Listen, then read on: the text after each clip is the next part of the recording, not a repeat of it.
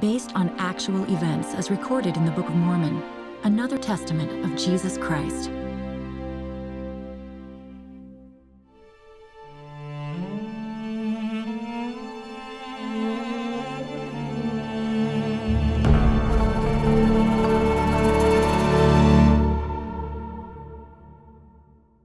I, Alma, have been consecrated by my father, Alma, to be a high priest over the Church of God.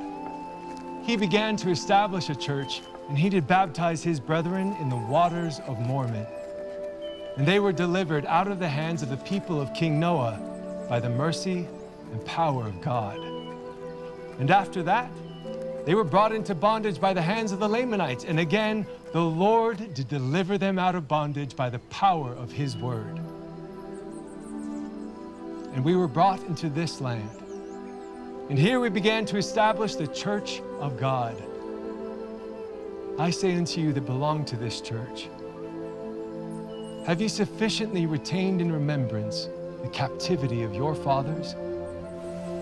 And have you sufficiently retained in remembrance his mercy and long suffering towards them? He changed their hearts. Yea, he awakened them out of a deep sleep, and they awoke unto God. Their souls were illuminated as my father preached the word of God unto your fathers.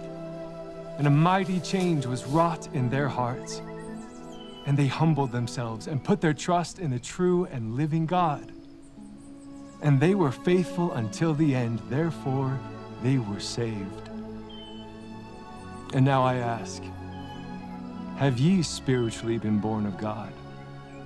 Have ye received his image in your countenances? Have ye experienced this mighty change in your hearts? Can you imagine to yourselves that you hear the voice of the Lord saying unto you, come unto me, ye blessed, for behold, your works have been the works of righteousness. Can you look up to God at that day with a pure heart and clean hands?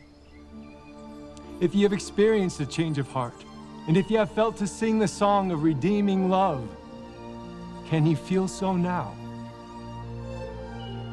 Could you say, if you were called to die at this time, that you have been sufficiently humble? That your garments have been cleansed and made white through the blood of Christ, who will come to redeem his people from their sins? Are ye stripped of pride? I say unto you, if ye are not prepared to meet God. The Lord God sendeth an invitation unto all men, for the arms of mercy are extended towards them, and he saith, repent, and I will receive you. The good shepherd doth call you, and in his own name he doth call you, which is the name of Christ. And if ye will not hearken unto the voice of the good shepherd, ye are not the sheep of the good shepherd. I testify unto you that I do know that the things whereof I have spoken are true. I have fasted and prayed many days that I might know, and the Lord God hath made them manifest unto me by his Holy Spirit. I know that Jesus Christ shall come, yea, the Son, the only begotten of the Father, full of grace and mercy and truth. And behold, it is he that cometh to take away the sins of the world, yea, the sins of every man who steadfastly believeth on his name. And now I say unto you that the good shepherd doth call after you. And if you will hearken unto his voice, he will bring you into his fold, and ye are his sheep.